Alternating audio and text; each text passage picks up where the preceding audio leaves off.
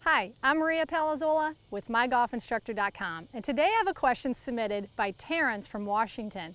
And his question is, what is your rule of thumb on the difference in distance if I choke down 1 or 2 inches on a 3/4 length swing? So to answer your question today, Terrence, I'm here with PGA head professional at Forest Hills Country Club, Gideon Traub. Gideon, thanks for being here. You bet, thanks for having me. And so how would you answer Terrence's question? It's kind of got 2 elements to it, because he's saying he's already making a 3/4 swing. Right. And then what happens if he chokes down an extra inch or 2 from that? Right. Yeah.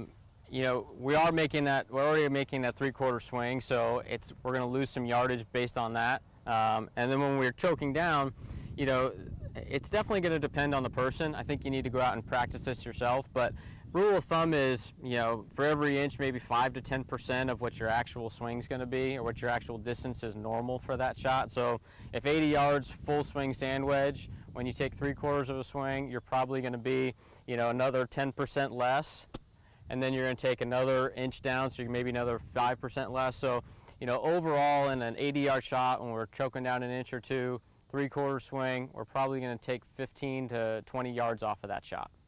All right, thanks, Gideon. Great advice, and I think that's a pretty good formula for most players to go by. But just like you said, you've really got to get out there and experiment and practice yourself, because we don't know really how hard you're going to go at it. So you've got to control your speed and your rate of rotation as well. I want to thank Gideon Traub, PGA professional at Forest Hills Country Club, for being with us here today to answer some of these questions. And remember, if you have a question, please submit it in the Ask Maria section on MyGolfInstructor.com.